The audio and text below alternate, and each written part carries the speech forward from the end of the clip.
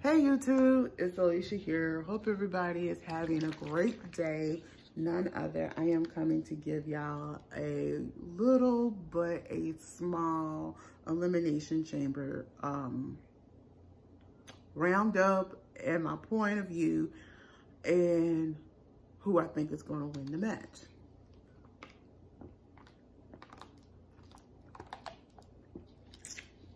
So we're going to start off.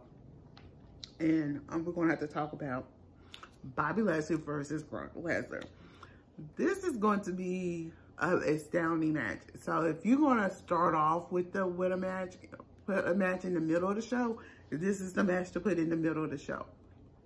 Right here.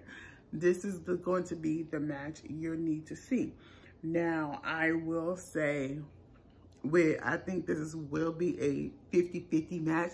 50% that Brock Lesnar might win and 50% that Bobby Lashley might not win, but that's how I feel about it. Now, I'm going to say this.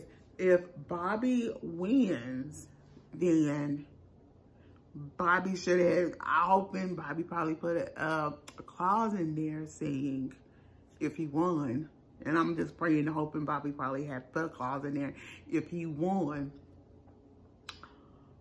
Brock Lesnar can't be seen in the WWE for a year. Now that would have been a pretty cool deal to see if he had snuck that up in there and Brock Lesnar didn't know about it. So we're gonna have to see where that match goes because we got a lot to talk about.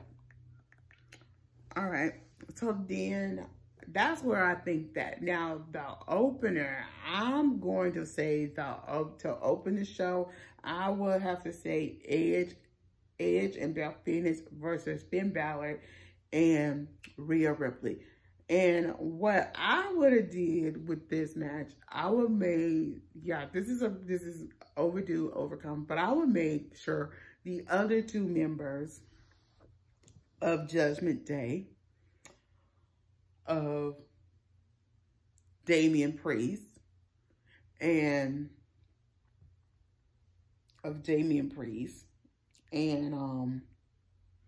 Dominic Mysterio is put it in a shark cage and hoist up over the stage. Not over the ring, over the stage. Why? To make sure they don't interfere in the match and stuff. But I never say never, but I'm hoping that if Damian Priest is in the Elimination Chamber, he is mostly focused on that and not on this match. And if Dominic Mysterio get involved, I wouldn't be too surprised to find like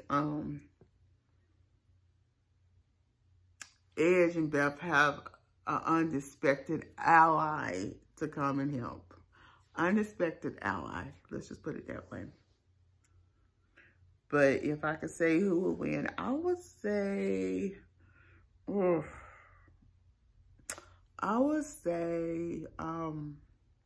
Beth Phoenix and Edge will probably win with 60%, and I'll say Finn Balor and Rhea probably will win with 50%. So it's like a 60-50% with that one. All right, so let's get started. Let's talk about the men's U.S. title elimination chamber. So Austin Theory will be putting his U.S. title on the line. Y'all, please excuse the voice. Is putting his elimination chamber on the title. He's putting his U.S. title on the line. So 2 will start the match.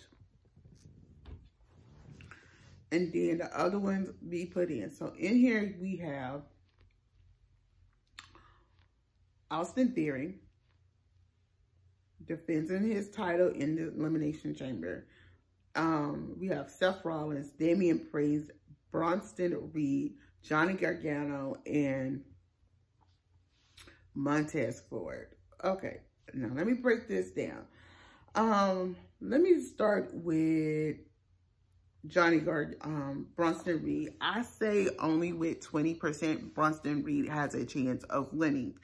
Now, why would I say that? Because I can't see WWE allowing him to win that. I'm sorry. So like I said, with only 20% of chance of winning. Okay. Johnny Gargano. I only see about, I want to say between 30-40% chance of winning.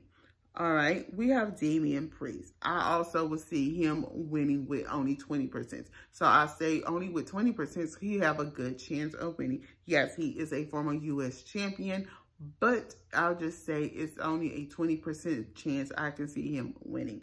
Now, I really feel like the two people I think we should be looking at tonight will be Seth Rollins and Montez Ford. I will see Seth Rollins with 50% with a 50-60% chance of winning, because I can see he has held this title at least a couple of times, so I can probably see him winning it.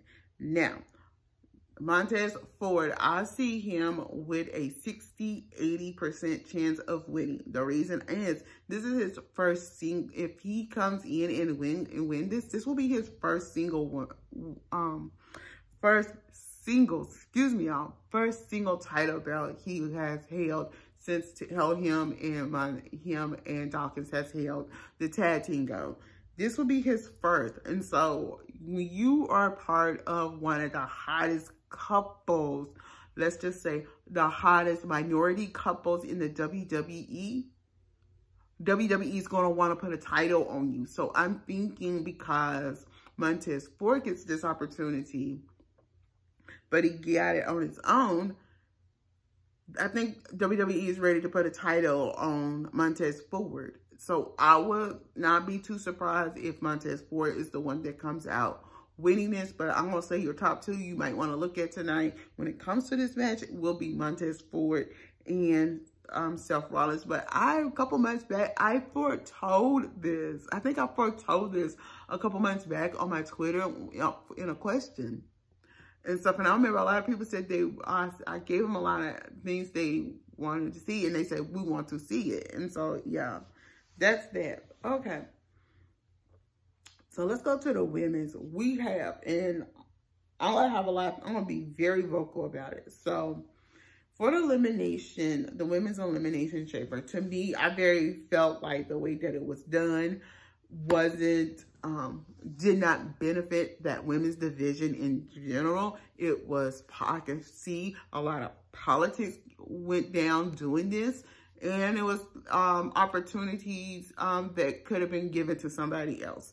Okay, so first we have the 4 women from the Royal Rumble that was automatically added. Okay, I understand that. That would be Liv Morgan, Asuka, Raquel Gonzalez, and Nikki Cross. All right. Natty had to go up against Shotzi, Shayna Baszler, Zelina Vega, and her. It was a 4-way match to qualify.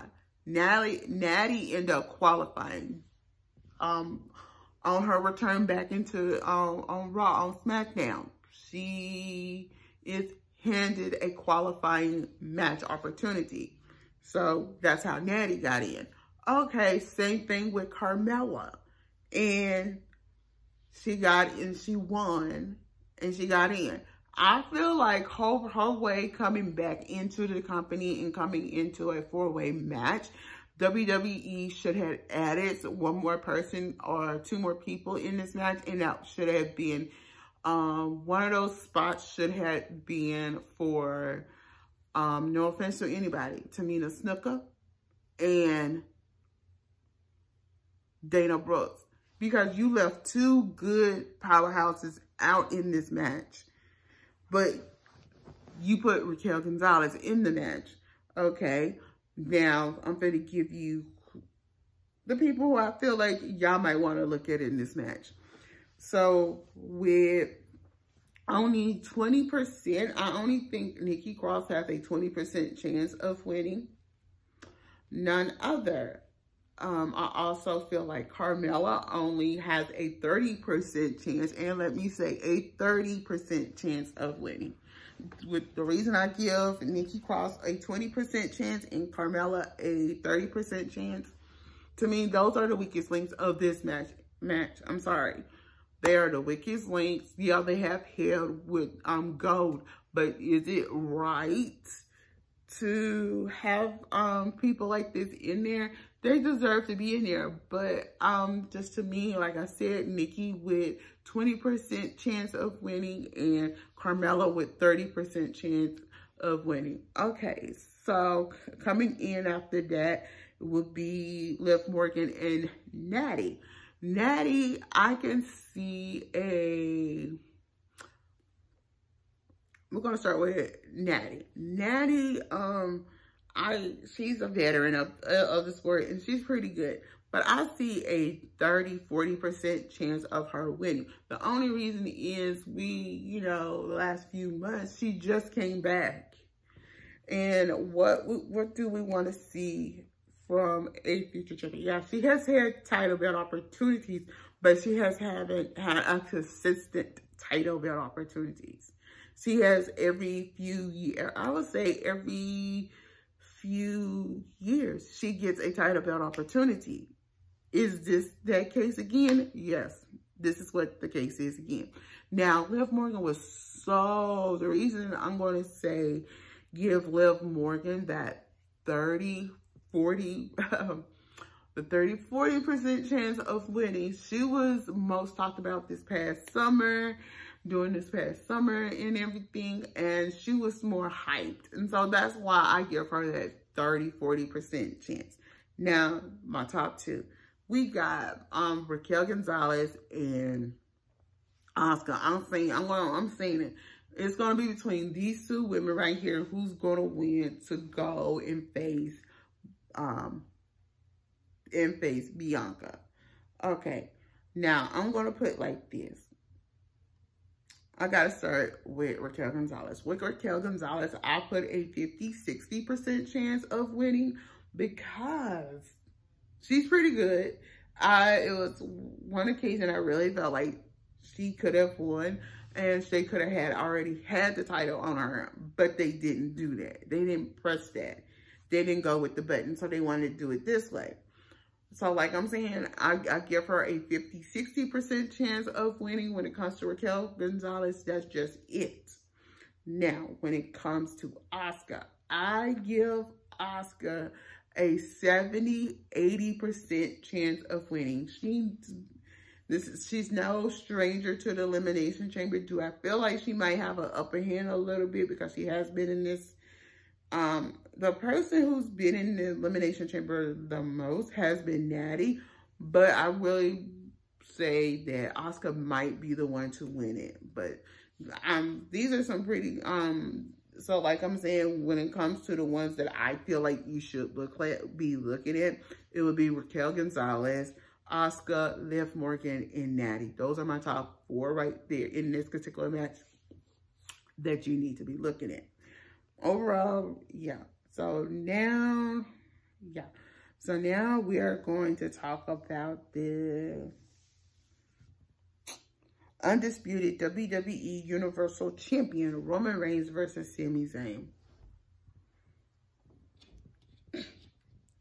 Y'all, when this was announced, I was like, really?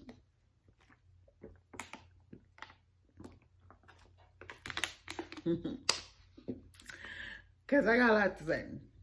One, really, I wouldn't be too about somebody interfering. But I said we're going to have a female interference for the bloodline. Why would I say that? Because let me tell you something. The bloodline is very popular. We got a little bit of dissension because of Jay. We still got Jimmy. We still got Solo and stuff. And I really felt like for the long time that it is, I said, when they gonna get rid of Sami Zayn? Because I haven't seen it all on Twitter for almost a good year. when they're going to get rid of Sami Zayn. I gave them good play, how to get rid of them and stuff. But to me, Sami only has a 30-40% chance of winning the undisputed WWE Universal title belt. I'm sorry. He only has that 30-40% chance of winning, and Roman Reigns has that 80-90% chance of containing. I'm sorry. That is that. And then that gives me to say,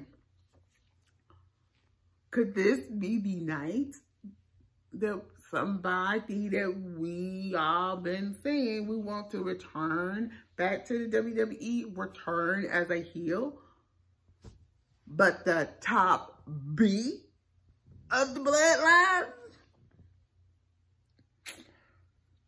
and stuff? So I'm saying, we'll have to see where this gonna go. But like I said, that is that. But I will come back, and I am going to come back later today, and I will talk about the women's division, because we have a lot we need to talk about, especially how qualification matches are done in the WWE and the double standard in the WWE. And I wanted to come and give y'all some results from two of my polls. So I had asked people if they could have changed anything about the U.S. Men's Elimination Chamber and the women's. Who would you take out and replace them? So let's get started. So the first question is, WWE fans, if you could replace anybody out of the Women's Elimination Chamber to put in Dana Brooks or Tamina Snuka, who would you pick? Raquel Gonzalez, Liv Morgan, Natty, or Carmella? So Raquel Gonzalez with 0%, meaning they would keep her. Liv Morgan with 25%. Natty with 25%.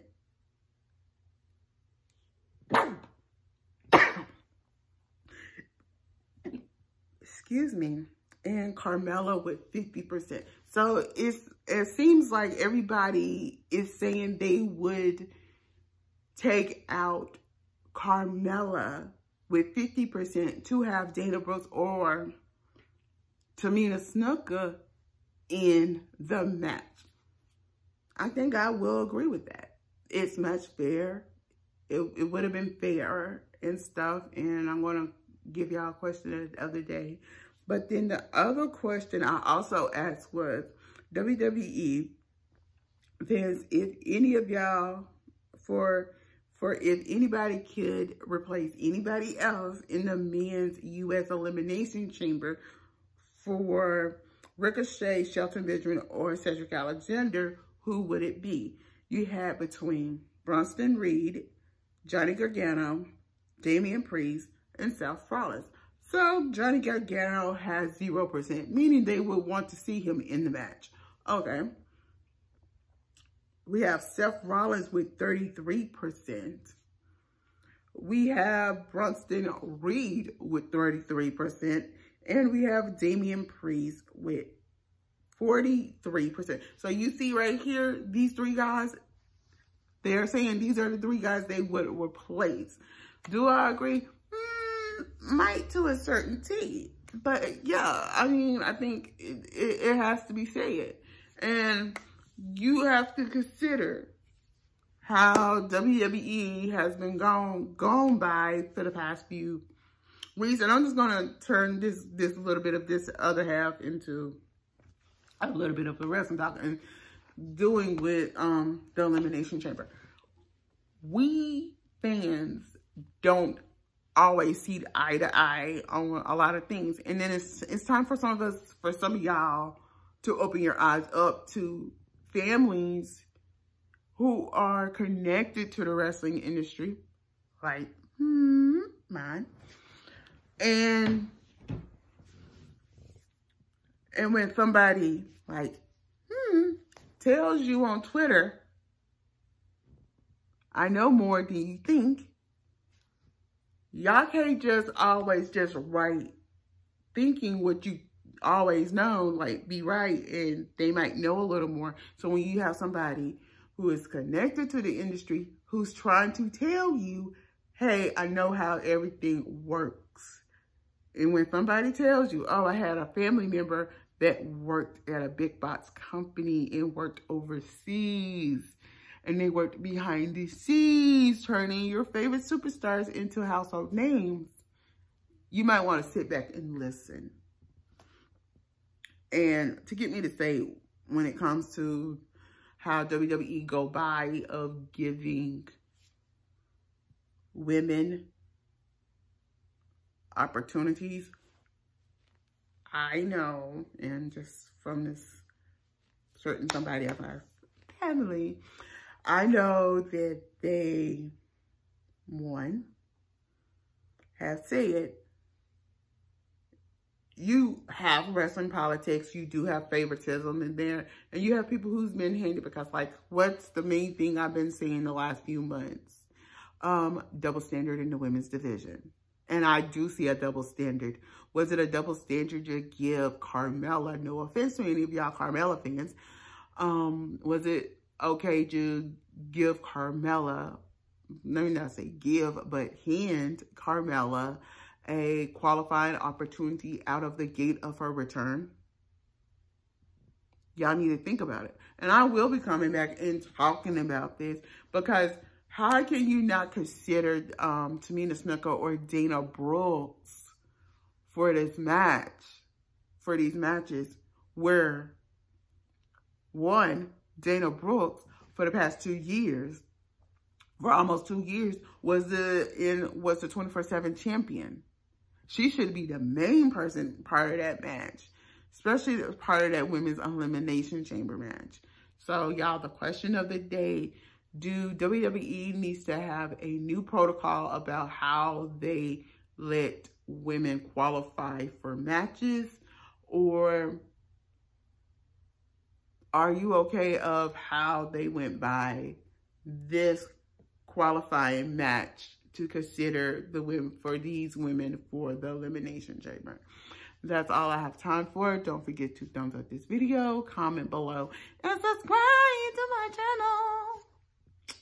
Bye.